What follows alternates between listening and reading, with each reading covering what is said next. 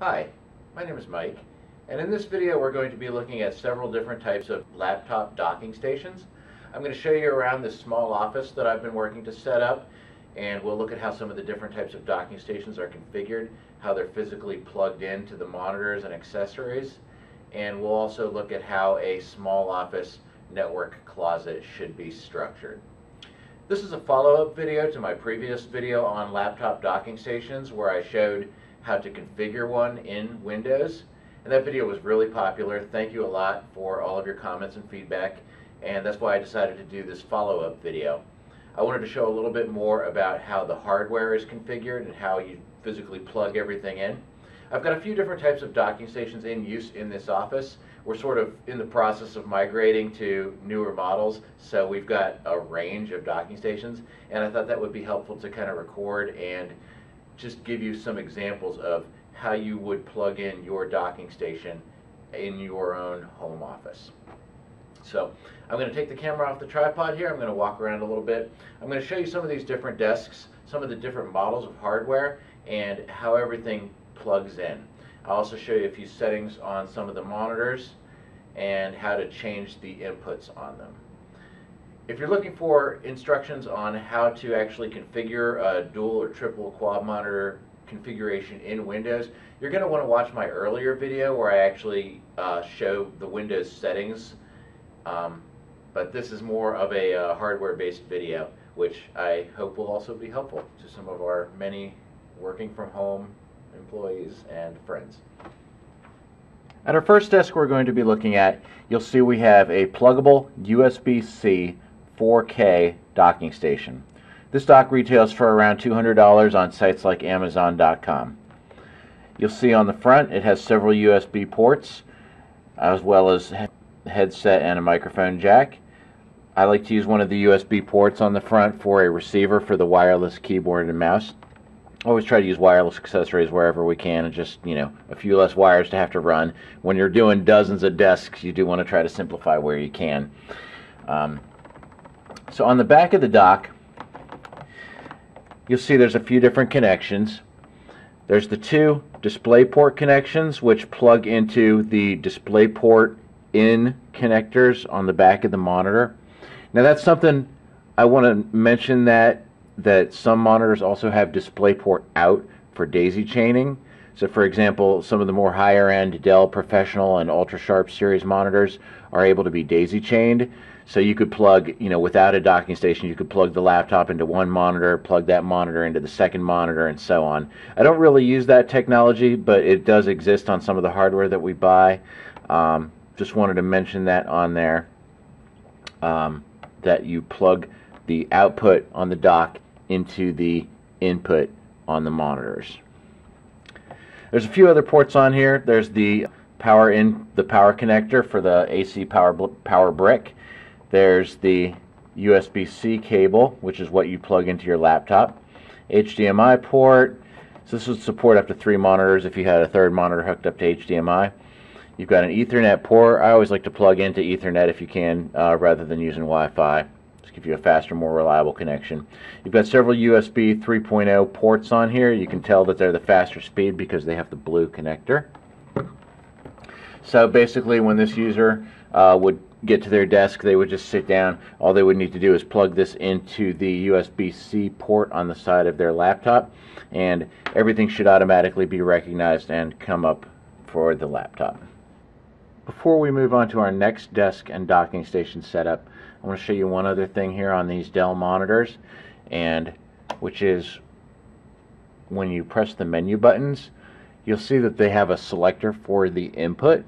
So typically you would set that input source. You might leave it on auto, in which case the monitor would automatically select which input to use, but sometimes you may need to manually select a specific input, for example VGA, DisplayPort, or HDMI.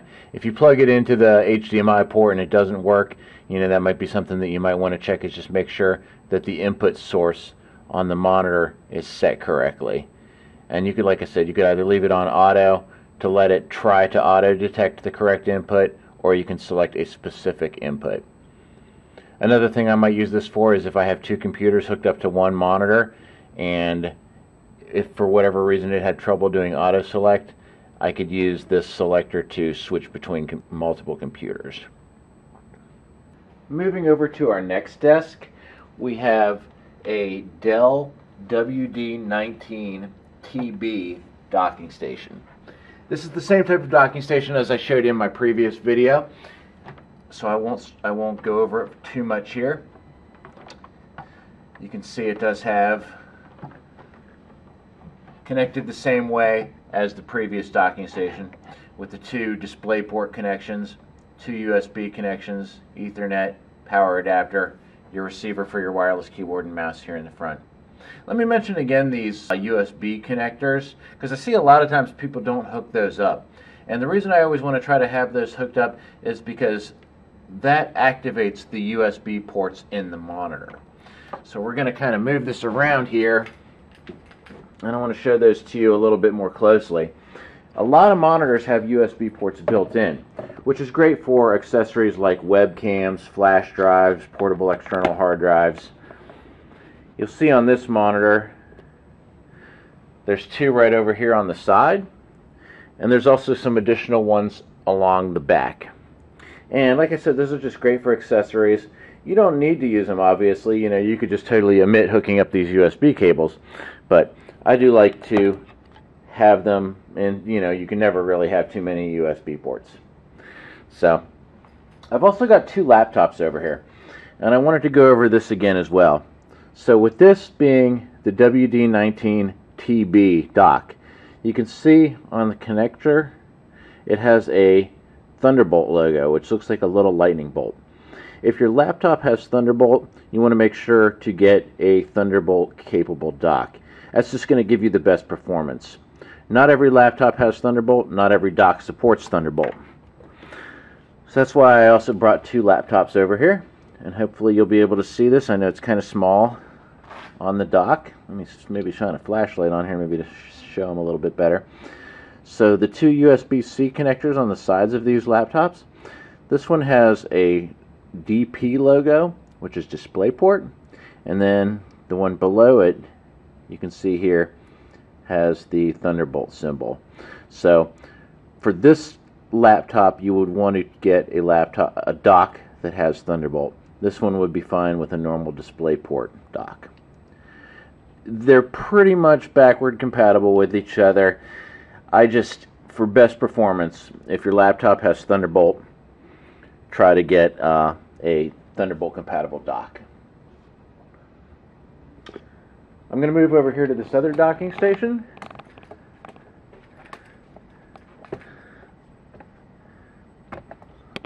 This one is also a WD-19. It is not Thunderbolt. So just to show you what its connector looks like, this one only has the DP logo on it, for DisplayPort. It also doesn't have the little lightning bolt symbol on the front. So again, very similar models, just the one over there is for a faster performing laptop. Over here at our next desk, we have a Plugable USB-C docking station. Similar to the one I showed you earlier, this one is not quite as fast, not quite as capable. It has 2 HDMI ports and a DVI port here. One issue I've noticed with some of these is that the HDMI 4K port only works with certain monitors. So depending on the capabilities of your monitor, you may want to use the HDMI 2K and the DVI connector, as opposed to just using two HDMI connections.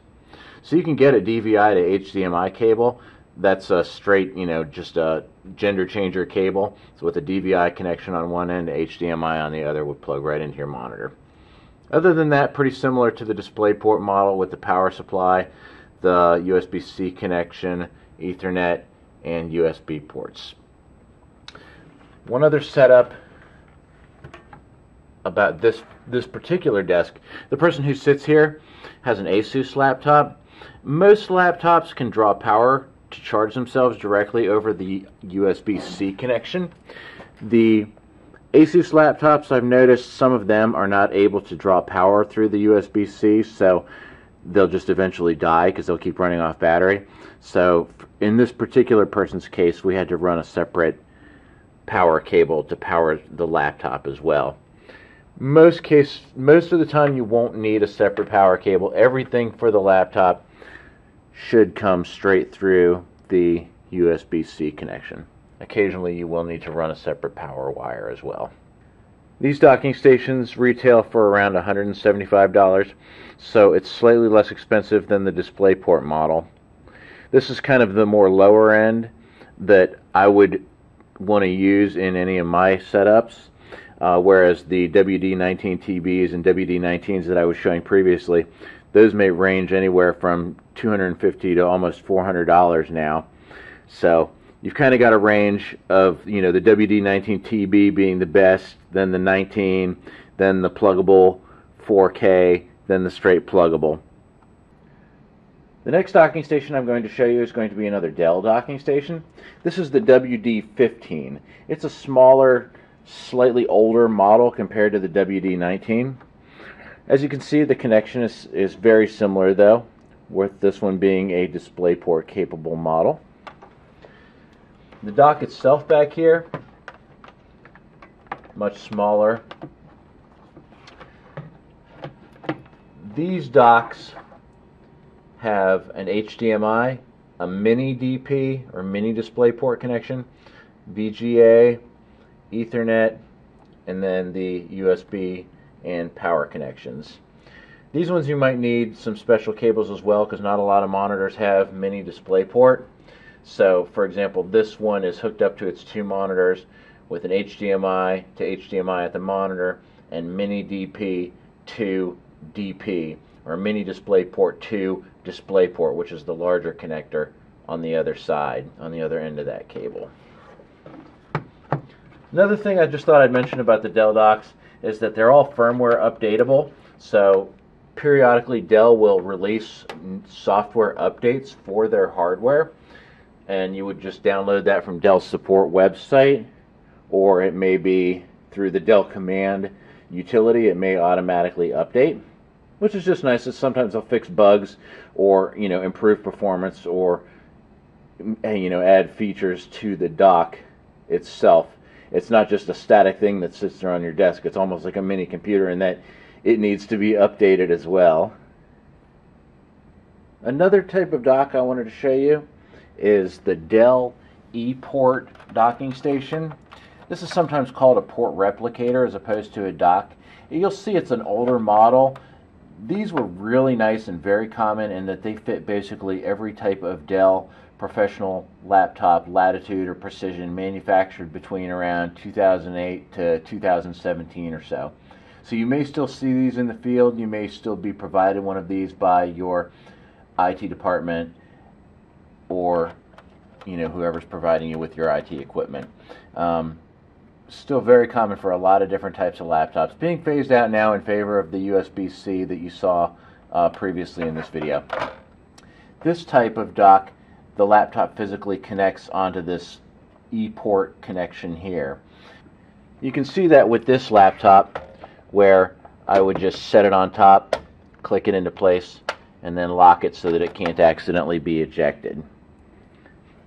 I like this a lot. It's a very solid connection, but everybody wants their things to be lighter and smaller and faster, so they've gone away from the large eport connection into the much smaller USB-C. So we'll unlock it, eject it, and you can see that eport connection at the bottom of the laptop. Port-wise, these docks are very similar, and if you've watched any of my earlier laptop videos, you may have seen these in those videos as well. These docks also have USB, Ethernet, DVI, or DisplayPort connections. And like the others, this will also support 3 monitors if your laptop supports it, if you connect them to the VGA cable as well.